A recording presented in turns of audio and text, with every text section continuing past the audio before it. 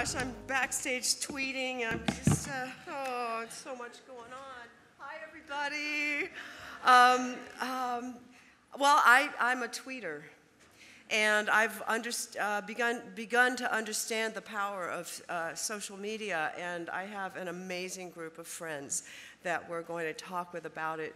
First of all, Ramsey Adams is the executive director of Water Defense, partner with Mark Ruffalo, the founder and the executive director of Catskill Mountain Keeper, and which is an environmental nonprofit-based group in upstate New York, right? Okay. Molly Swenson is the COO and founder of Riot, that covered a lot at Standing Rock. It's an LA-based media company, and it was just acquired by HuffPost.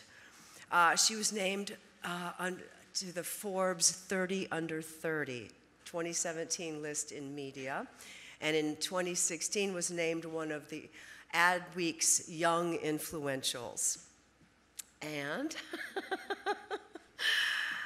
John Quigley, award-winning artist, producer, activist, board member at EMA, and through your company, Spectral Q, John has created more than 200 aerial art images involving 200,000 people on 7 continents.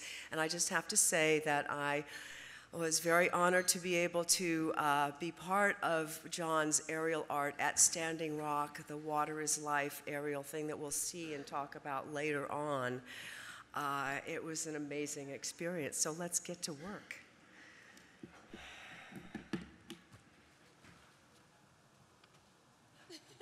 Oh, I know what I have to do. Okay, we got to take a picture.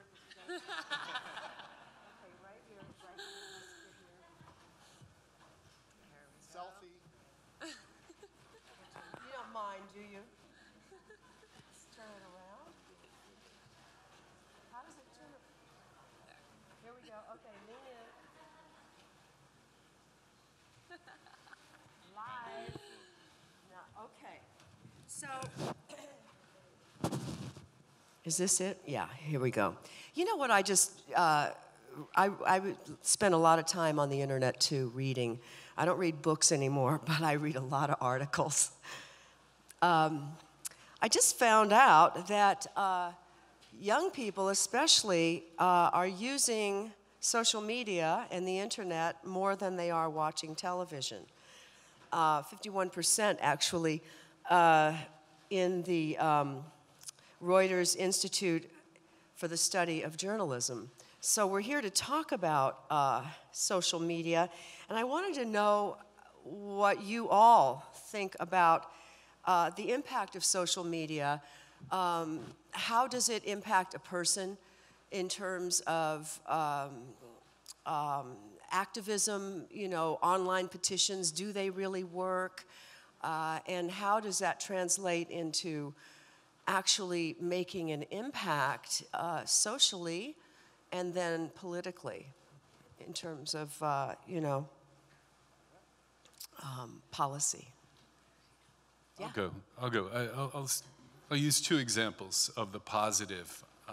One is the power of one person. It's a story I became aware of, a friend and colleague of mine, Nadine Weil, who's in the audience tonight, who would usually be in this room as an investor and a philanthropist, but in this particular story, she became a frontline activist.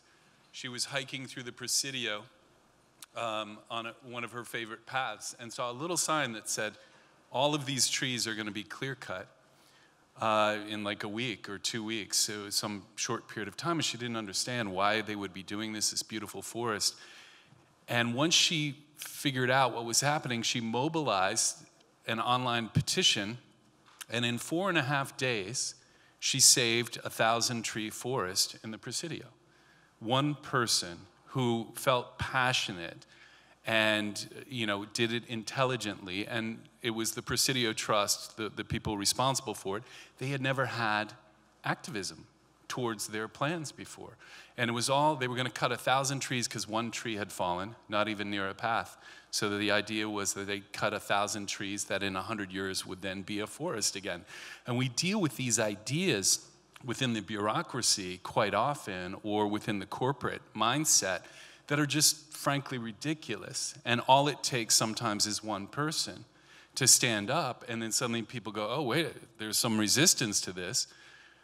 Let's take a second look. And in this case, 4.5 days, 1,000. So if you're ever in the Presidio on one of the paths, you can thank Nadine for saving that forest.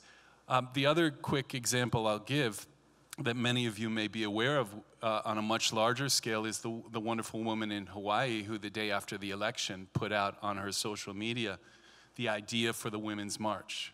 And millions of women and supporters later, we had this massive expression. So it's a really powerful tool. The only cautionary note is to not succumb to what we call clicktivism. The idea that social media or being on your phone or on your computer is enough. It really only works when you take it offline, in the case of the women's marches or in the case of her activism with the trees. It can't just live online. So it's powerful, but make sure that you use your body, your presence, because that is our ultimate, most powerful tool. Yeah. Thank you, John. Molly.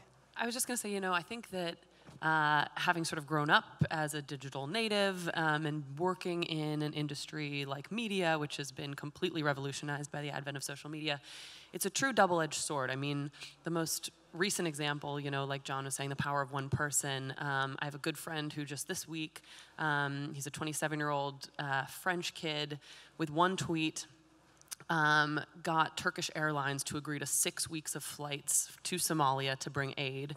With a second tweet, raised over $1.5 million in, I think, under 24 hours through 80,000 donors to actually buy the aid to bring it to Somalia. So again, sort of one person doing all of this work. It really shows that. On the other hand, it's what Riot, which started off as sort of an activist news organization, we were really just a blog. We were sitting in a garage in Mar Vista. This was 5 years ago.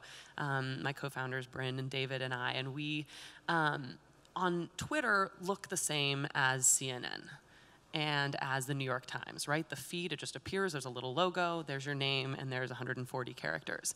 We were breaking news before the Huffington Post, and this was this incredible moment where we were like, oh my gosh, this democratization of storytelling and of distribution is allowing for a teeny little shop like Riot to be on the same stage as the CNNs and as the New York Times. We don't need to own news vans and satellites to do it, we just need computers. By the same token, that's how fake news and this epidemic that we're in right now was created. So technology itself and social media itself is agnostic. It's not good, it's not evil. But what it's produced is, on the one hand, something that I'm extremely grateful for, my industry, my position in it. And on the other, it's created the situation that we're in where, in many cases, because there is no distinction between the verified news sources and those who aren't, the present day situation. Thank you for that. Ramsey, your thoughts? Well, first of all, I'm so honored to be here. John and Molly are legendary, and it's just a privilege to be on the stage. I would say, building on what both Molly said, the power of one, in some ways, the one thing I've learned the most working with Mark and I was actually with Mark and Van in Flint, and it was a very powerful experience for me because we were really in the community with the folks. It wasn't on camera. It was just Mark, Van, me, and a few other people meeting with residents of Flint. And what I saw from both of them and what Mark has shown me in all the years I've worked with them is they are we people, not me people. And, with certain kinds of voices, certain kinds of personalities, certain kinds of motivating people, they are we people. Mark is always, it's about we, not me.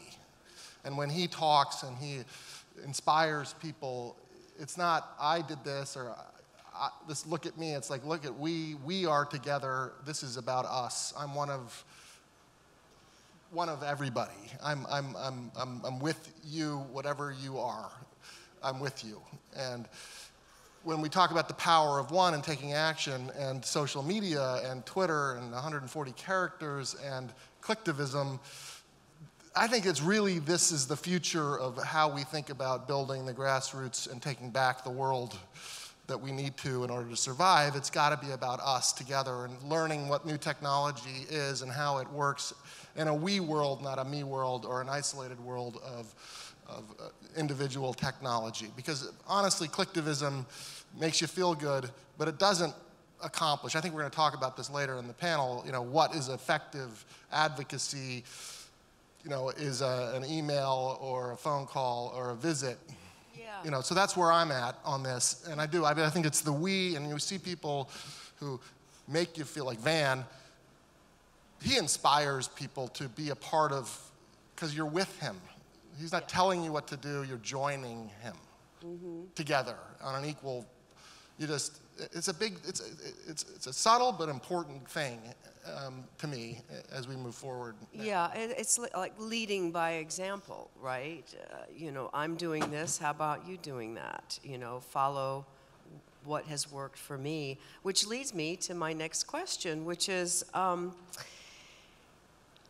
you know, there was a huge rise in phone calls. Our representatives were saying, well, I got hundreds of thousands of phone calls. This is all happening after the election.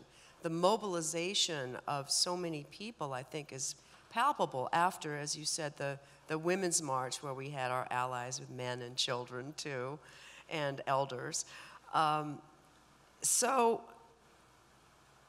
you know, in terms of organizing and actually taking action out, can you talk to us about, remember when we went down to City Hall a couple of weeks ago to buy back the farm? Because I don't know if you guys all know this, but there used to be a beautiful farm downtown in LA, and John has been spearheading getting it back. You want to talk about that? Sure.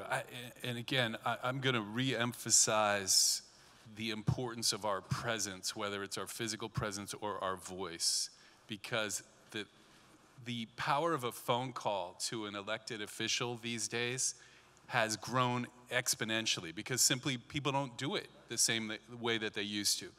So what Francis is referring to is the South Central Farm, which 10, 11 years ago was the largest urban farm in America. And we're waging this campaign, you'll see some photos later, to restore it. It's the last large open space in Los Angeles. And we've been going, it's a true long shot effort on one level, but 11 years later, they still haven't built a warehouse, so a lot of us feel like there's some larger power at play. So we've been trudging to City Hall and calling and doing all of this. Well, at the last hearing, which Francis came out to, all 3 city council people who spoke on the matter, in fact, one from District 8, he referred to the Lorraine Motel in Memphis in terms of the historical nature of the South Central Farm, which was the birthplace of environmental justice in America, and certainly in Los Angeles, and some say in America. And he was referring to the Lorraine Motel, which later became the National Civil Rights Museum. The other 2 council members who spoke encouraged the current owner, EMA, to sell to the farmers. And we actually have pledges to buy the farm back. Now it's making the seller a willing seller. And so I believe that the calls to the city council, the direct contact, led to a hearing which was completely dominated by a narrative that we would want, which is the best thing for the community is to restore the farm and to have EMA sell it back. And they clearly were not happy about that because they were in City Hall as well. But our greatest gift, and I was so moved by Van's speech, is our humanness and our commonality. We all have dreams. Everyone has dreams. Everyone wants their children to do well. And we forget that sometimes with this artificial distance of these electro screens in our electronic communications. And just remembering to listen and to be present with other people, whether it's an elected official who's used to being berated and, you know, pressured from all sides. It's like a flower that's being watered.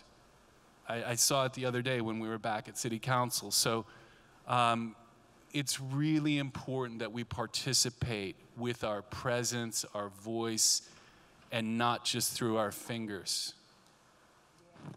And there is a petition online that you guys can all sign, but I'm going to give you a little hint. Just go to #BuyBackTheFarm, and you can follow that trail, and you'll get to the petition and sign it and pass it on.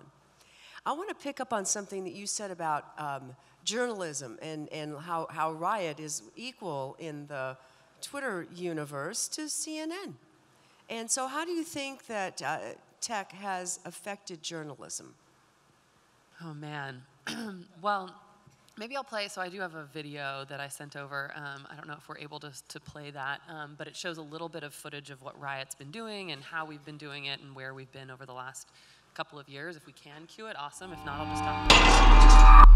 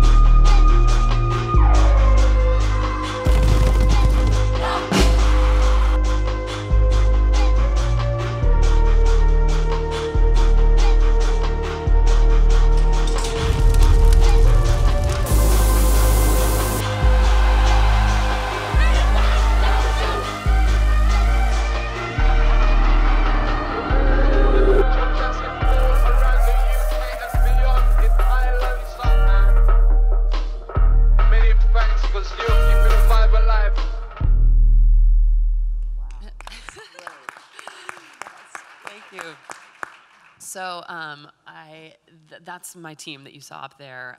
You saw virtual reality cameras, you saw GoPros, you saw augmented reality happening on phones and on tablets.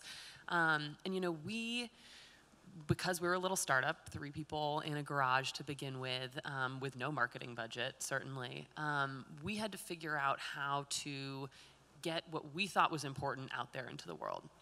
And the way that we sought to do that was making what's important interesting. And I think that that's something that that technology enables in a really profound way. So, you know, we started off as a blog. We started doing documentary films, trying to see what worked, and we were gauging our success as an organization not just on how many people were coming to our website and how many people were watching Riot films, but also on how many people we were converting from passive reader or viewer into active participant. So every one of our stories and every one of our films had a call to action at the end, whether it was a donate to this related cause or sign this petition. We actually launched the day that Hurricane Sandy hit the East Coast, so it was a really interesting moment to prove this model of news in action. And every story or piece of coverage that we had about Hurricane Sandy was linked to an organization working on the ground there. And the first time we did a virtual reality film, I'll take you on this little story because it's relevant. We'd seen virtual reality cameras out there. This was in early 2015, but they were all really expensive. They required tons of camera operators, and you know, we didn't have any money, and we were working out in the field. We couldn't bring additional camera operators. But the first time that we wanted to do a VR film was actually a friend of ours named Matthew Cook, who many of you might know. He's an amazing director and prison reform advocate who built a solitary confinement cell in his backyard in Venice to put his friends in there and be like, isn't it crazy that in 2015 we're still locking people in boxes and think that's okay? And he was doing it because inmates are a notoriously hard segment of the population to generate empathy for, because most of us will never see the inside of a jail cell, let alone the inside of a solitary confinement cell. So how can you expect, right? So how can you expect someone to know what that's like when you haven't put them there physically or emotionally? So we put a VR camera in the middle of this little solitary confinement cell, and it recorded what was basically just a rudimentary still image, a bed, a door, a toilet, bleak AF. And we had a guy do a voiceover recording who had been wrongfully convicted of murder, put into prison. While he was in prison, killed someone in self-defense, and then was put into solitary for what was going to be, I think, a 20-year sentence that was shortened when he was exonerated by DNA evidence after 7 years in solitary. So he's walking you through his experience, and we premiered this short at Tribeca Film Festival in 2015. It was the first time they had VR in their interactive portion, and we paired it with this ACLU petition to ban youth solitary confinement, which there were no laws against until Obama issued an executive action, in part due to this ACLU petition. But what we saw was every single person who watched that at Tribeca took off the headset and signed the petition. And even though this wasn't at scale, it was us literally physically putting headsets on people's faces and then handing them a petition afterwards. We'd just never seen a conversion rate like that before with any medium, on any platform. So that was a moment where we were like, oh, we should maybe be doing more of this virtual reality filmmaking thing. 24 hours after the Tribeca Awards ceremony, and it was at Tribeca where we first saw that GoPro-based VR rig. 24 hours after that, the Nepal earthquake hit. The Nepal earthquake hit. Kathmandu was devastated. There was an avalanche on Everest, and our co-founder, David, was going out there anyway as a first responder, and we were like, you gotta bring a VR camera with you. And so he does, and comes back with the first immersive footage of a disaster zone ever. It was just sort of accidental that we got it. He set up the rig while he was building houses, while he was digging out rubble, while he was in the food lines. And we put it into this little film. Susan Sarandon, who's a friend and very involved in Nepal, did a voiceover for it. And all of a sudden, the media was like, holy shit, there's a use case for VR that's not porn and games. And we got tremendous amounts of press on it. The New York Times picked it up, BBC picked it up. Every person who we put the headset on and showed it to them would take it off either in tears or asking where they could give money. And we were like, oh my God, we have to call every single nonprofit we know and that we've been linking our stories to, because this is the fundraising tool that they've been waiting for. They can't take every one of their donors on a giving trip, but they can put them all in a headset at their fall galas. So we called all of them, and they all were like, yeah, we want one of these, and we have no money to pay for it. And we were like, okay, we'll do it anyway, because it needed to happen. And so by accident, through that, we built up basically the largest production shop for this kind of VR filmmaking in the country. And then as soon as Facebook 360 launched and YouTube 360 launched, all of the news outlets that were being approached by those platforms to make 360 content for them had no idea how or interest in building up that in-house, so they were coming to us. So we worked with the New York Times and NPR and the Huffington Post and the Associated Press to do their first VR films with them. And that's what got us to where we are today. You know, we went out to raise a Series A round, and Huffington Post bought us instead. But it wouldn't have been if it wasn't for this virtual reality piece. And what we found was a way of making what was important interesting by putting it in a new medium. And not just a gimmicky medium, one that truly communicates on a deep level stuff that we've been reading headlines about for years, for instance. We got the first VR footage out of Aleppo, Syria. And I'd been writing the headlines myself in a garage about the Syrian refugee crisis for 3 years and didn't actually understand the scope and scale of it until I put on a VR headset and looked around the streets of Aleppo. And it was like this moment, and you know, we talk about it, like there's two types of people when it comes to VR. There's people who believe in the power of it, and there's people who haven't tried it. So I encourage any of you who haven't yet, come to the Riot office, you know, in Mar Vista, or find a friend who has one, and we'll show you this. So for us, if it follows that people have been trying to get closer to the story for years, hundreds of years, from like the town crier to, you know, radio and you're in your living room to TV and you're watching it 24 hours a day and it's in your pocket all the time, actually being transported there in a virtual setting is the next best thing to hopping on a plane and to creating a sense of presence. Yes, wow, thank you. You Sorry, just answered my fourth question, like specific examples, you know, because trying to get the news out, at, like for Standing Rock, where Debbie and I were there, John, you were there. How many people went to Standing Rock? Okay, here we are.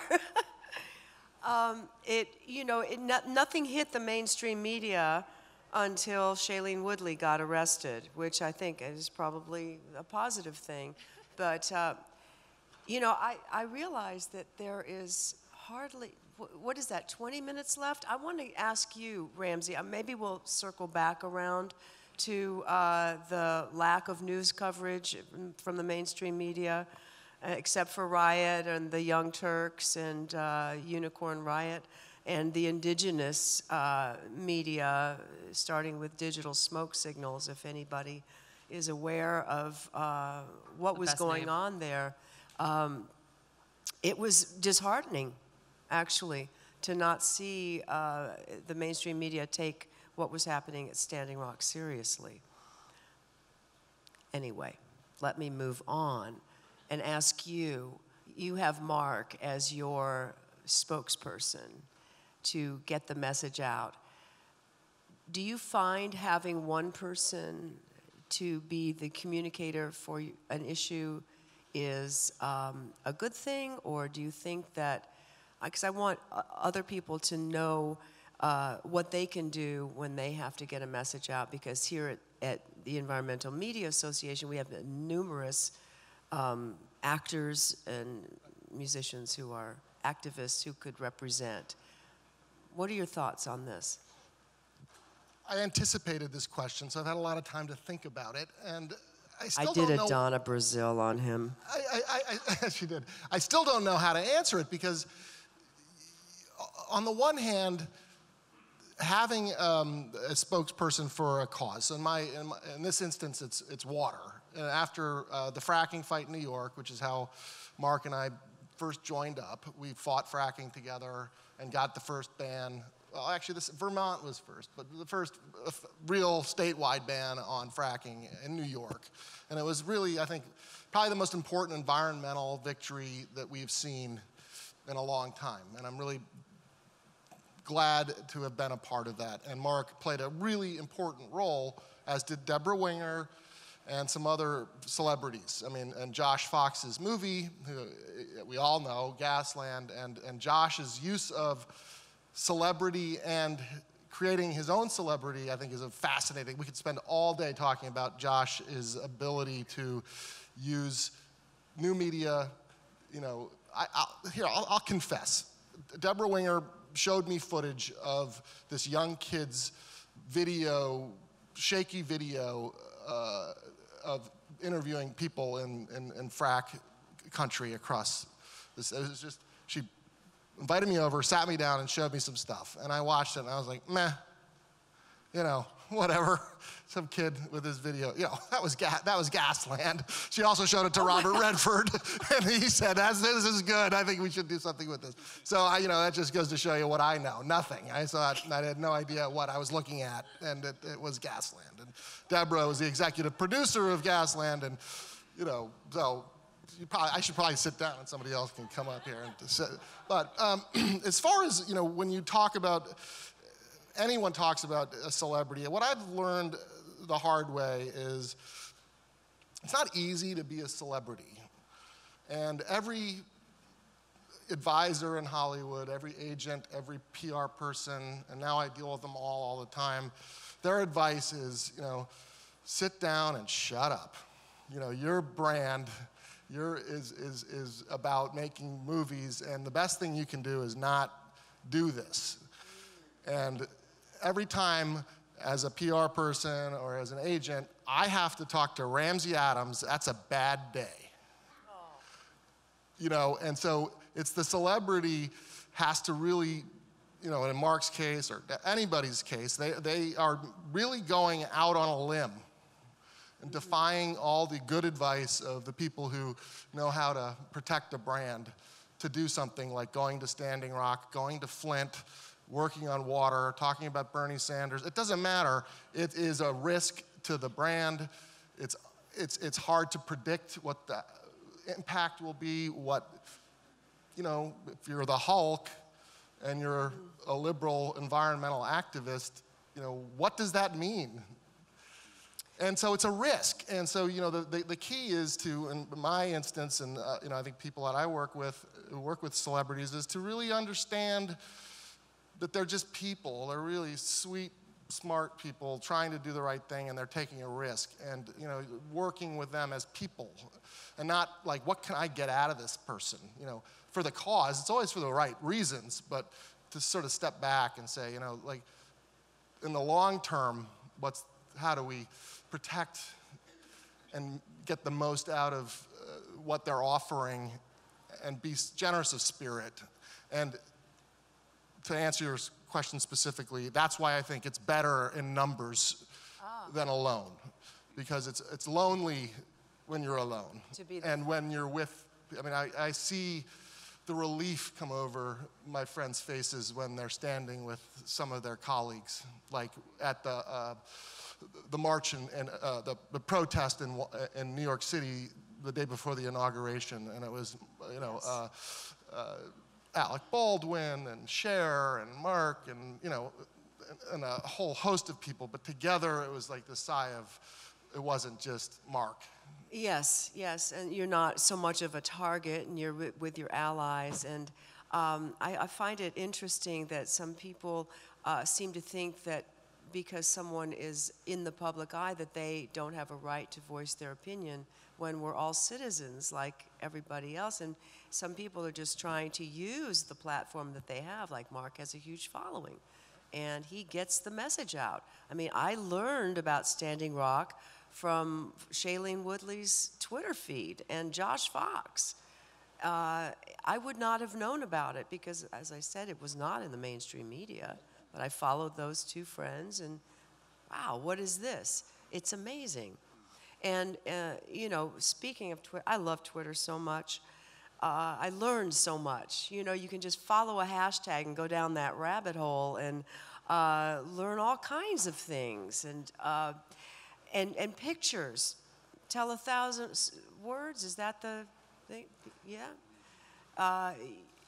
What do you think about in terms of like the impact of a meme or a visual in terms of telling the story? Don't you have some things you want to show us? I do, and I think it's a good segue from what he was just talking about uniting, because the only way that we make this work is if we unite. And part of the way in our visual culture now, let's go ahead and bring this up. Historically, there has been, before I go to this first slide, photography in the last 100 years has played a crucial role environmentally in terms of helping to protect the Grand Canyon. Ansel Adams' photography in the West was a major player in a lot of conservation efforts. We've seen historically photojournalism, a singular image, the person standing in front of the tank in Tiananmen Square, and famous photographs catalyze change. I've been working in a medium which is essentially about making group activism a celebrity unto itself and communicating the power through united action. So I'm going to take you on a quick tour of 3 places, 3 images, and the impact that they had. This was an image that we did in Paris during the climate talks. It happened a few weeks after the bombing, the terrorist bombings there, where every public event was canceled. The big climate march was canceled.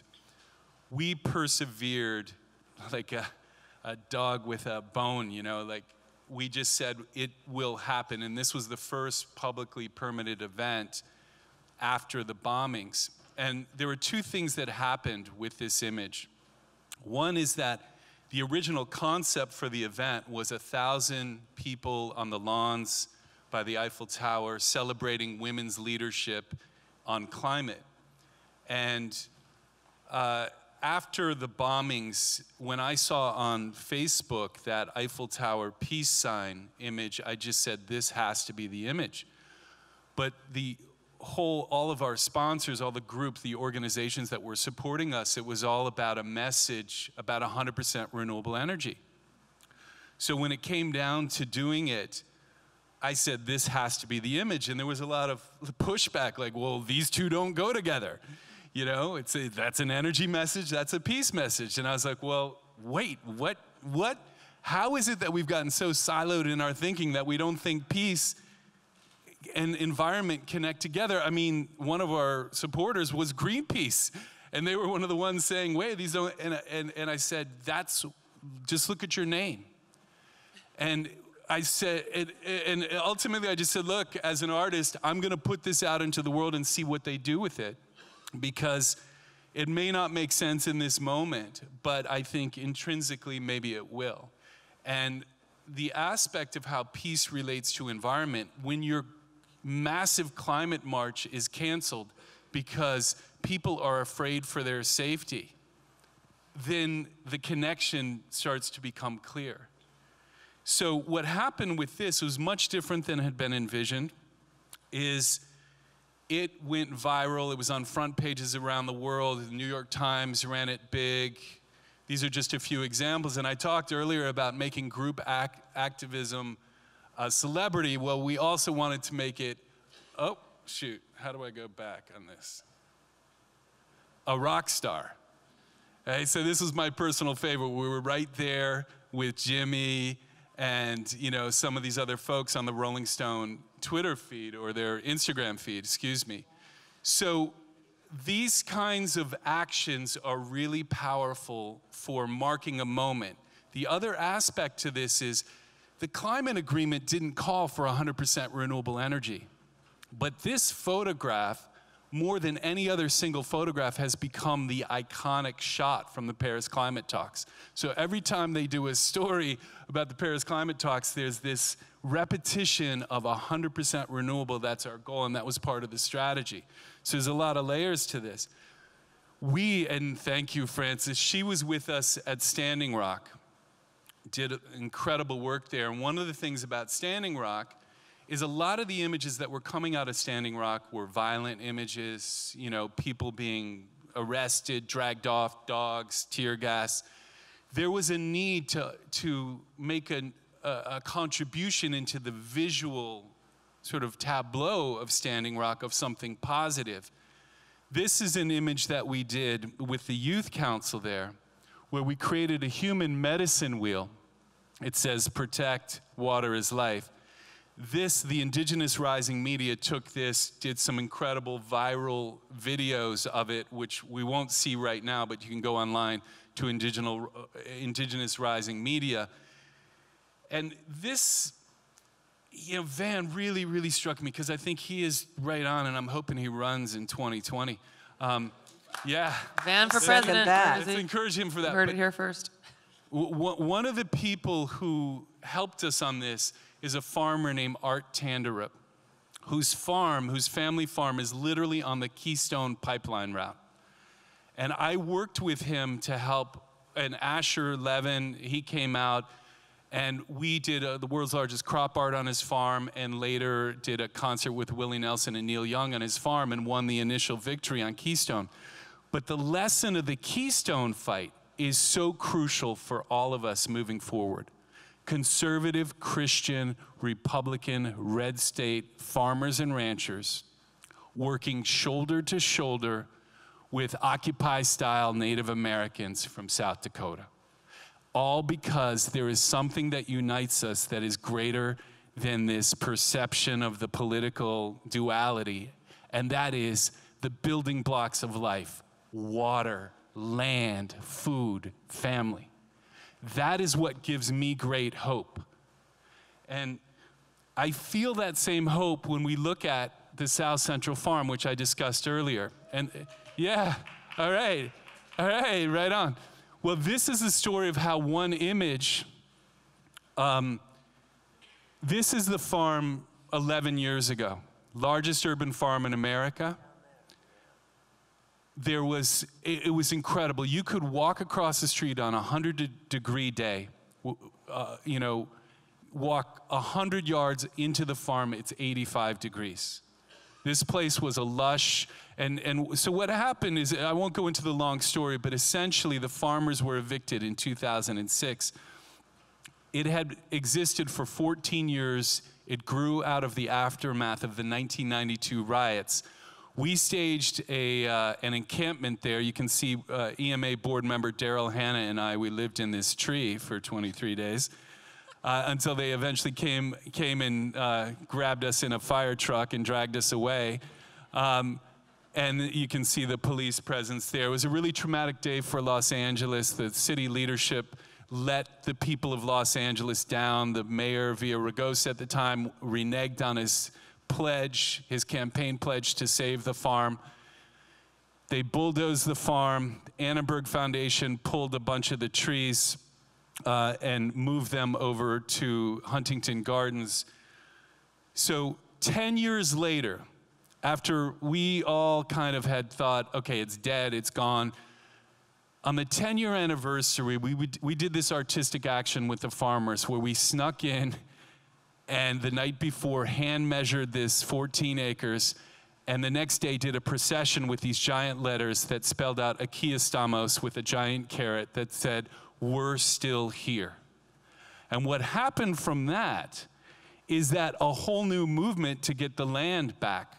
There's a woman named Annie Thornton from the Flora Thornton Foundation who saw this image and said, whoa, we've got to do something with this. So what happened is the carrot, the pin I have on, it's all about the power of the carrot.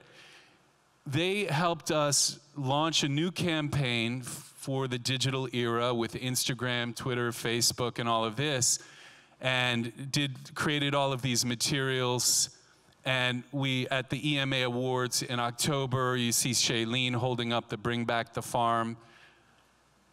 And Daryl, this is at City Council, going to testify. So I guess the point of this is that that one action, that one visual that said Aquí estamos, has led to a whole campaign and a real possibility of getting this farm back. It's LA's Standing Rock. The people, the farmers, they are people who can grow food out of concrete. I mean, they are amazing, amazing humans who understand the connection to land, earth, food. And just yesterday, this image that we took 6 months ago is now on a billboard overlooking downtown LA, and more are coming. So images, as you saw in these three, I know I took a little bit of time here, but they can grow into other things. And we hope any of you here who want to talk to me about how you can help with the South Central Farm, please come up to me, and we're at a crucial moment, and we still have a chance to get it back. Thank you. Thank you, John. How much time? Oh my goodness, we've only got 3 minutes left. I was going to take some questions from the audience, but I feel as if I want to give you guys the 30 seconds to communicate anything you want to first, just like the earlier panel. So, Ramsey, what would you like to tell people about social, whatever? Yesterday was World Water Day. Berta Cáceres was murdered a year ago in Honduras.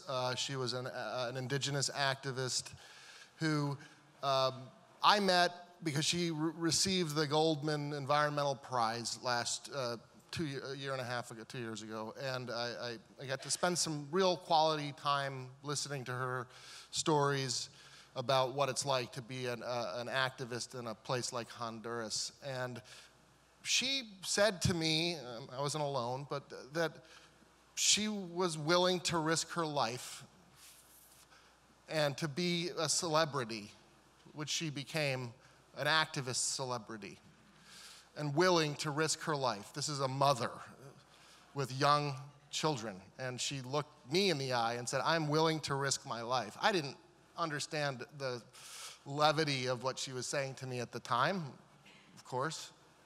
Sure enough, they kill her. It was the hydroelectric company officials and government. 4 people have been indicted in the murder of her, 2 government people, 2 hydroelectric officials. They just murdered her. They murdered her. So yesterday, Mark, well, actually, the day before yesterday, Mark, texted me and said, Berta. So we just put out a really, basic, never forget tweet on our water defense, and Mark shared it and his friend shared it. What was interesting is it crashed every website that we have. Water defense was down. You had to go and, buy new data storage because we just got it, because we had put, the tweet went to this little blog post on water defense, and it just wiped it out, and we'd never gotten that much kind of traffic. And I don't know what I learned. I haven't processing it, what that all means, but I just, Berta and social media, and there are celebrity activists too, and that's also can be a very dangerous thing to do. So I don't really know what I'm saying, but I just want to. Yes, we all honor Berta for actually sacrificing her life for the cause of water around the world. Molly. So I've been trying to figure out how to say this. When I came back from Standing Rock, I mean, that was an incredible thing to see. I went with our good friend Nikki, and we stayed with Shailene, and it was this amazing experience. And we were out there really, really cold, and it was only for, part of a day.